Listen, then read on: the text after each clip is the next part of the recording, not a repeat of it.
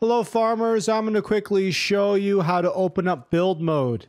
If this video helps you, please like it, leave a silly comment for the algorithm, and don't subscribe to me. Alright, to open up build mode, you need to press P. So press P on the keyboard. That's going to take you to this map. Usually it's over here, but what you got to do is you got to go down to the 3 lines, and then you see construction, click on construction, and then here are all the things that you can build. All right, so you got factories, you got animals. This are all the animal buildings. If you scroll over, you can see which animal it's for.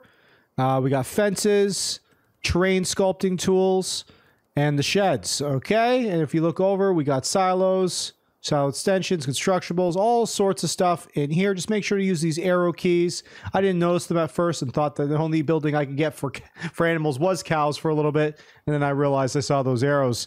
All right, so this video helped you. Please like it. Leave a silly comment for the algorithm and don't subscribe to me.